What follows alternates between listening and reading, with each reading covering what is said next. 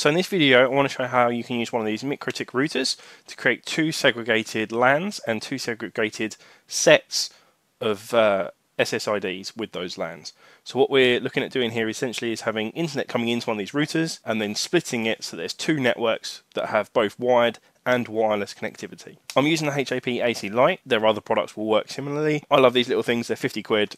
They've got 5 fast Ethernet ports, so 100 meg, and then you have dual band wireless, so 2.4 gig and 5 gig as well. For the money, they are phenomenal pieces of kit. They also do 3G, 4G, USB, internet backup, but I've never used that, so can't really say much about it. The first thing I'm going to do is I'm going to reset this router. So this one I've just reset, so these are the default configuration, default settings, and what I'm going to do essentially is I'm going to treat the default network as being one of my networks.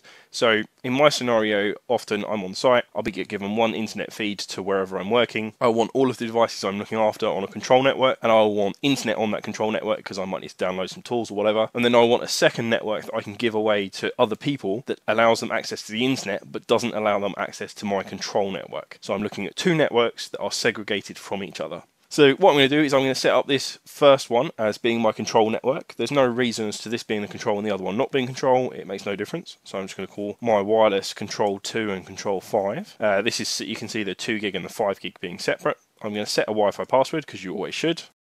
And I'm also going to change my IP address. So this IP address is the default of this router, so I'm going to change it to .10 just to illustrate that this is going to be my control network. 192.168.10.x will be my control network there. So yeah, reset the IP address, and also need to change its the server range or the DHCP pool, as this will become somewhere else in the system, just so that they reflect the same actual network addresses. So I'm going to apply that configuration. While that applies, I'm now going to need to jump to a different IP address to control it. Also, I'm on Windows, so I need to actually disconnect from the network and reconnect, or any other way force a reset of that IP address. Super, so I'm now in my control network, accessing this on my control network IP address. I can see from another laptop that I have both my wireless networks changed. So this essentially would be my control network sorted. So going back to this 5 ports I have here, the way that this works essentially is that the internet goes into this port, then this second port essentially becomes a master port of these other ones. So these 4 ports behave as if they're one network segment. And the way that we change that, because we're going to stick port 5 as being our guest network, the way that we would change that is to go in WebFig and then in interfaces, go into this interface for Ether 5, which is the port I just showed, and change this master port to be none. So once you've done that, click apply and then OK. And then it will drop off and then pick back up again. Super, so once we've done that, we're going to create a new bridge interface. So this bridge here, I'm going to rename to bridge-control. And that will become important later on to know that you have a naming convention. So then I'm going to add a second bridge, so add new. I'm going to call this one bridge-guest. And I'm going to leave everything else as it is. So apply an OK, and now I have 2 bridges. So the next thing to do now we've got a new bridge is to assign that port that we pulled away from the other group to that new bridge. So I'm going to go into bridge, ports, and then add new. And what we're going to do in here is select Ether 5, that port, and we're going to add it to the bridge guest bridge. So apply, and OK. And we see that down at the bottom as being now associated that port with that bridge. So the next thing we need to do is give that bridge an IP address. So this is essentially the IP address of the router facing outwards onto that network. So if we go into addresses and click add new, so I'm going to give it a 10.10.10 network address and /24, so the standard sort of subnet size, and then it should automatically, but it didn't there, so we're going to give it a network address of 10.10.10.0.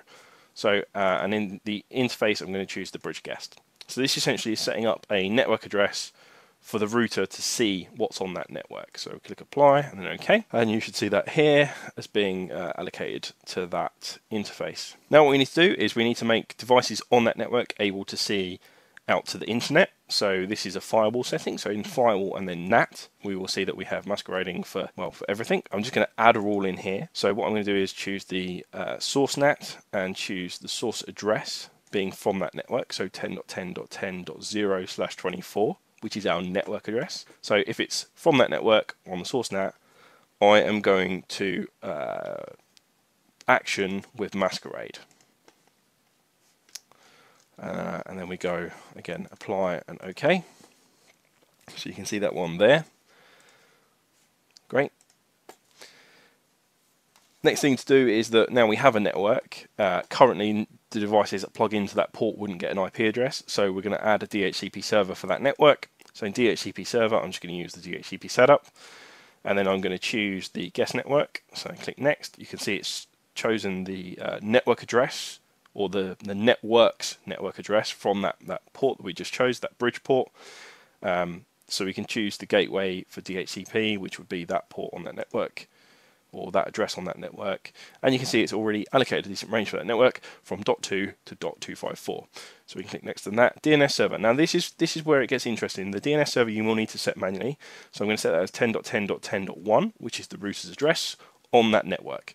Now that's important for something we're going to do later on. We'll click next, and least time I don't care about. So it's created a new pool, it's created a new server, and now if I jump to another laptop that is currently on that port, we should, if I unplug it and then replug it, because it's Windows, it should pick up a new address.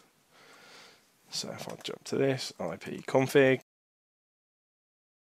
there we go, 10.10.10.254. So it's picked up a new address in that new range. So if I jump back to my first laptop, which is now in my control network, if I do an IP config, you can see I have a 192.168.10, and going back to the other laptop, you can see I have a 10.10.10.254 network address. Now, at this point, these two networks can still communicate with each other. This is obviously something that not everyone is going to want.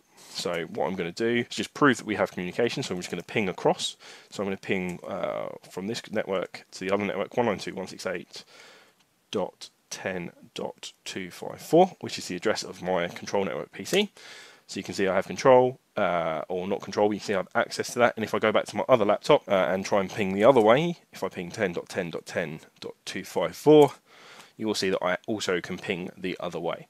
So both of these laptops at the moment sit in different IP spaces, in different network segments, but they can communicate with each other via the two bridges via the router. The next steps would be to add wireless to these two networks. So the way we do that, if I go back to my control network PC, is up in wireless. We have these essentially two interfaces. So in this particular box, one of these is for the 2.5 gig or 2.4 gig, and the other one is for the 5 gig. What we're going to do, when we created the original using the quick set, it will have created what's known as a security profile. So in here, and you can see it says dynamic key and there's a password assigned. So what we're going to do is we're going to create a new security profile, and then we're going to jump back and create our interfaces that use that security profile. The security profile essentially is the password. So we're going to click add new, and I'm going to call it profile guest. And I'm going to leave these the same, but I'm going to set a new key that's different to the first one because I want two different passwords for my two different networks. And again, I'm going to leave everything else the same. So apply and OK. And get rid of that. So I have two profiles.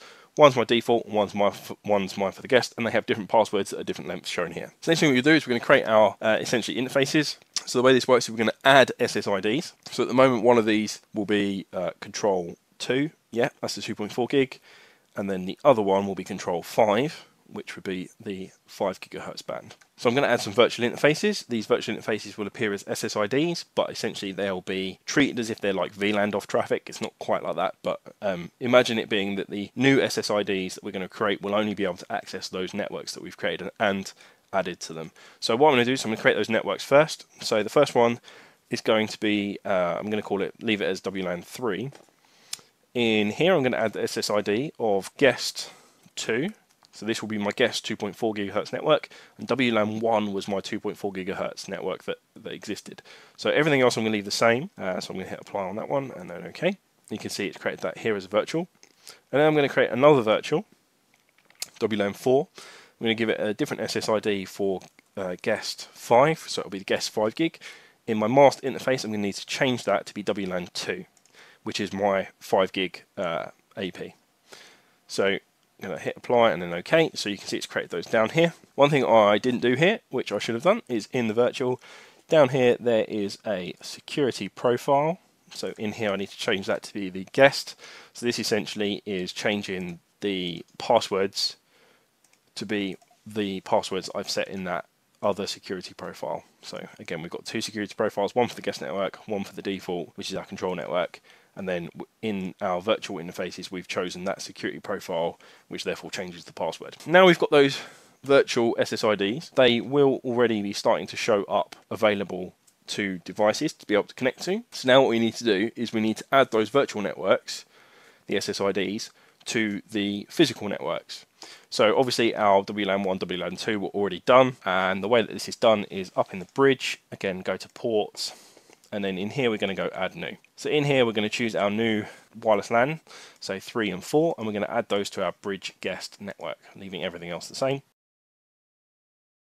In here we can now see that we have Ether 5, WLAN 3, WLAN 4 as all connected to our bridge guest network. So what this means is that if I was to jump onto another laptop and join that wireless network, we would get given an IP address in that range. So on this other laptop, I'm going to quickly jump onto that wireless network. So I'm going to stick this on the guest 5 GHz network. And again, if I do an IP config, it will now show that I have 2 addresses that are both within that network. So great, so we now have a wireless network connected to a wired network and another wireless network connected to another wired network, and currently they can both see each other. So the last thing we would do in this scenario is essentially set up a firewall between our 2 networks. So the way that we're going to do this is in our firewall, we're going to add some rules that say that bridge control and bridge guest can't talk to each other. So at the moment we can ping between our networks, and what we're going to do is we're going to stop that from happening. So in firewall, I'm going to add 2 new filter rules. So I'm going to click add new.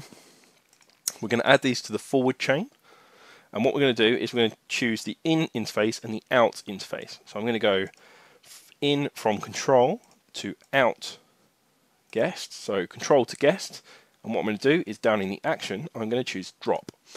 So that means that this traffic will get binned, so it will never get from one network to the other. So I'm going to click apply, okay, and then I'm going to add another rule, again to the forward chain. Then I'm going to add the in interface as being the guest and the out interface being the control. And again, scroll down and action drop. And they will appear down at the bottom. Now, I've tested this, it doesn't actually matter the order of these 2. There are some scenarios where the order of this list actually does matter. So just something to be aware that the order in this firewall filter rules does matter. I can now test that those firewall rules work by going back to command prompt, and if I try pinging the device, so this is on my control network, if I try pinging the device that's currently on my guest network, we shouldn't get any responses.